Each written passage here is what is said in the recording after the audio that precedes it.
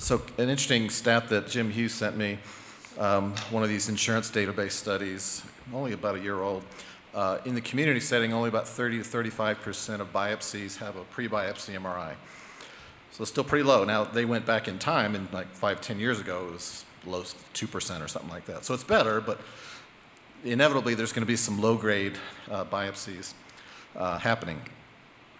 Crawford used to be at this meeting and like to say almost every year that our goal is to prevent active surveillance, which is a great thing to aspire to, but we know that the byproduct of all these efforts is there's going to be some grade group 1. So we'll get to the conclusions of what to do about it. What I wanted to do is a bit of a scoping review, tackle a few recent papers to just sort of demonstrate what are the remaining images or remaining thoughts out there in low grade, and then see what we should be doing moving forward.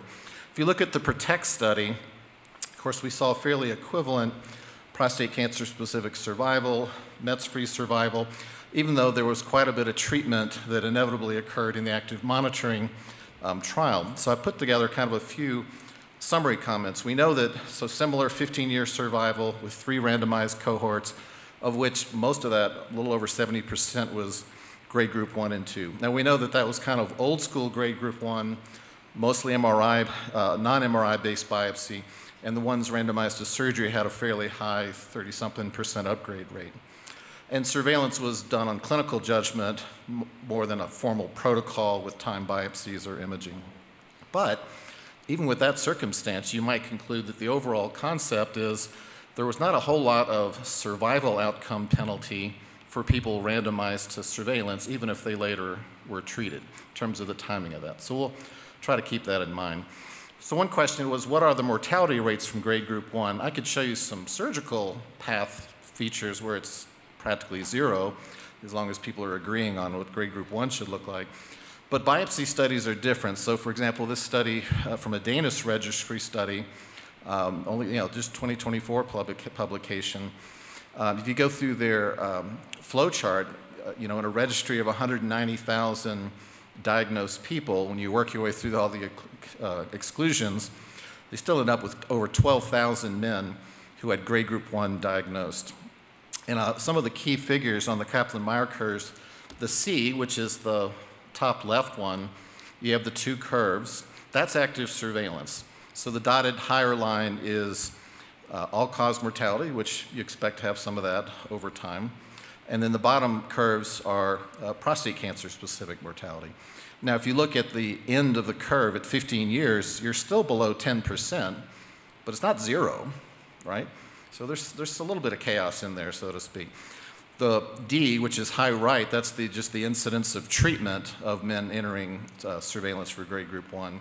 And then the bottom one is they actually differentiated watchful waiting, likely due to age. You can see both curves shift up a little bit, as opposed to more of an active treatment on people who would be curative candidates. This is from Daria Tilke and the Martini group in Germany. Again, they looked at, remember, you can mix and match grade group 1 with low risk. Remember, it's not all the same. So they looked at grade group 1, then stratified by PSA. They actually had quite a bit of patients. The low 2 bars on the left curve is prostate cancer-specific mortality, with the lower curves being your sort of more typical PSA under 20 broken out. The higher bar is PSA over 20 with grade group 1, which does occur. And so that's looking at prostate cancer-specific mortality, and on the right, all-cause mortality. So there are, those would probably be your target-rich environments to look further than just the biopsy alone. Now, should we use genomic classifiers? There's a lot of examples out there. I decided just for time to just focus on Decipher. And you can derive a lot of statements on this space from guidelines, various industry-sponsored research, clinical practice, and even what patient-driven requests are. So on this multi-group study from 2022, they looked at multivariable logistic regression analysis of factors associated with biopsy upgrading during active surveillance. So in a multivariable, some of the standard ones like PIRATES 5 were actually neutral.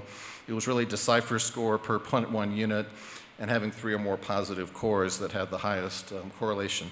You'll see different conclusions on different setups. And they had sort of a prediction curve that looked at clinical variables with or without decipher. So that's one way to go. I don't really get a lot of deciphers on grade 1, group 1s, but sometimes it's already been done and when they come in, and so then you have to occasionally try to explain what does a high-risk decipher score mean when you have one core Gleason 6, and in some cases a negative MRI. That's a bit of a head-scratcher. Maybe that's potential. But I like this one too. This is another decipher score where they looked at the effect of age over time by grade grouping. So I'm just going to blow up the graph there, because what you're looking at specifically here is grade group 1, and the red bar is the percent of people studied that had high-risk genomic scores. So it's around 10% for men under 60, and then it kind of slowly merges to 22% when you get over 80. Of course, the survival curves of those are going to be different, because so your younger man will have less aggressive genomics, but will have a whole lot more survival time. You know, an 80-year-old might have more aggressive disease. We sort of see that in patterns of Gleason scoring anyway, but potentially shorter overall survival time. But there is some genomic high score in low grade. The question is what to do about it, really. So then the next topic to just highlight would be, what about grade group 1 that does come off of targeted biopsies, especially PIRADS 4 and 5? And that could, versus PIRADS 3, where it's MR invisible, or, then there's different papers that looked at software versus cognitive biopsy, the whole TRUST TP template. So in this paper, looking at grade group 1 and PIRADS 5 type combinations, on the left would be the maximum PIRADS from biopsies already done that were Gleason 6, and so you see around 12% were PIRADS 5 with Gleason 6. And on the right is among people who had just look at the Gleason scoring by PIRADS. So you have to go, well, really, if you look at the top 3 colors, that's your grade group 5, 4, and 3. You can see already the top 3 bars. That's half your patients have, somewhat of a positive MRI despite a grade group 1. At the bottom, then you see around 15% grade group 1 with PIRADS 5. So then this is their upgrade-free survival on active surveillance. Somewhat parallels what PROTECT showed, where actually a little more, a little over 50% were. Well, of course, there's a difference between treatment and upgrading. You can graph those out separately. So to be clear, that was with PIRADS 5. So a little over half the patients were upgraded at some point. So now again, another version of does visibility of grade group 1 impact long-term? They have another multivariable analyses in the table. This time, PSA density was significant, positive cores was significant. Even the year of the multiparametric MRI, maybe we're getting better at the reads over time. Then we'll go through 3 of their curves. You can see that the red curve is the more clearly positive MRI that clearly distinguishes itself. This one is on definitive treatment-free survival. You can see over half the patients with a PIRADS 5 were getting treated. This one is upgrade-free, and on the right is unfavorable RP pathology with PIRADS 5. That kind of reinforces the concept of the MRI being a biomarker in and of itself, as we've shown in different ways. And then what about the overall progression rate for active surveillance grade group 1? So this was the Italian group looking at the effects of family history from a large single institution study, just blowing up that key curve. And I realized when I was looking at my slides one more time, I'd forgotten what they meant by family history unfavorable versus the others. But clearly, family history, maybe the relative and unfavorable disease, had quite a bit of reclassification over half the patients, even by year 5. So family history might be a predictor to throw in there. And this is one of the older Johns Hopkins paper that just sort of flow-charted their active surveillance fairly nicely. They had a fairly low incidence of prostate cancer-specific mortality, nearly flatline 0, and then all-cause mortality mainly picking up at 10 to 15 years. But these are the curative interventions. Again, at 10 years, roughly half the patients had an intervention, and then separately looking at upgrading by 1 versus 2 levels, so to speak. Now, I don't want to turn this into a soapbox debate, but you almost have to at this point over the is this true or not? So let me just take you through what you might say in the clinic. If grade group 1 is a cancer, you might say to the patient as sort of an opening statement, you have prostate cancer, but it is low grade. with no true mortality other than diagnostic undersampling or change over time. We recommend surveillance with scheduled follow-up PSA, MRI, and biopsy. We will discuss other features that might increase risk of progression to needing curative treatment. Now, if you're saying grade group 1 is not a cancer, you can't say it's normal. You have to say something. So something to the effect of, you do not have prostate cancer, however, you do not have a normal biopsy either, or you could make that into a double negative somehow. You have a finding that we used to call cancer that has no true, and then the rest of the statement, it's identical, which is kind of my point. So I get that people are trying to reduce overtreatment of disease. I have yet to find a pathologist, and we have 2 at the meeting, right? Yeah, I've yet to meet a pathologist personally that agrees with it not being a cancer, because it's histologic cancer. It would be a cancer at any other location. It meets criteria. The management is on clinicians. And I sort of have a conspiracy theory idea that if there are people out there that overtreat low grade 1, they're going to figure out a way to overtreat whatever we call the revised grade group 1. That's just my theory until you prove me otherwise. You could go on, and I've seen whole, plenary sessions on this. It's a great debate. Now, one paper, another Hopkins paper, Christian brought it up as well. We do referee pathology. I really can't find a published referee pathology that was new. And maybe that needs to be done, because I do wonder if it's different. This is a 2010 Epstein paper, Hopkins. So Gleason 6 original referee, 93% concordance. Gleason 7 at 75% with a little bit on both sides. Gleason 8 to 10, 63% concordance, with obviously the chance of going down 1 or 2 levels. Theoretically, we have an old policy at Anderson that they have to have referee pathology, although we don't really enforce it anymore. You need to have evidence of cancer, but go to the OR.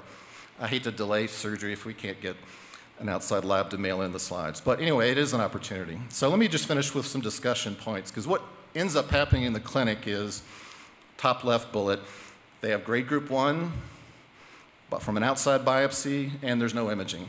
So what do? I usually wait 3 months at least, maybe longer. I mean, the idea, if you hear from imaging experts, is yes, you can do an MRI 6 weeks after a biopsy, but the images might be cleaner if you and it's grade group 1, so why not just wait a little bit?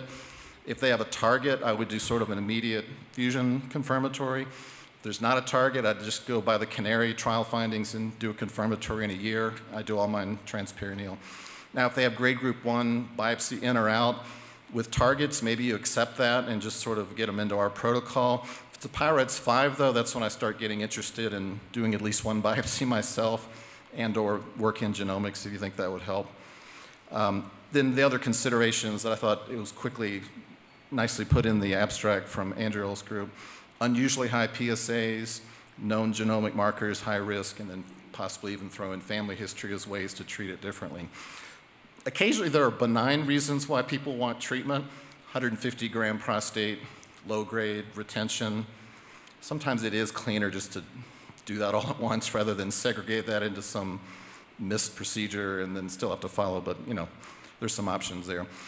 And then just some comments on MD Anderson workflows. We show a much higher yield whether or not we do a straight TP template with the anterior sampling or at least 1 fusion versus trust, so we at least like 1 of those somewhere in the workup. And all these algorithms that you saw off the trials, the benefit of getting all that mapped out over time is that, especially in a referral clinic, this is a whole lot easier to do if advanced practice providers can learn it and really help with some of the ordinary visits where they just need a PSA and they need their MRI charted out. But APPs, most of them, they want everything charted out. They like an algorithm. That can't be a guess what I'm thinking game about when you want the intervals of all that to be done. So we still do second opinion path. We try to merge MRI to our center for consistency.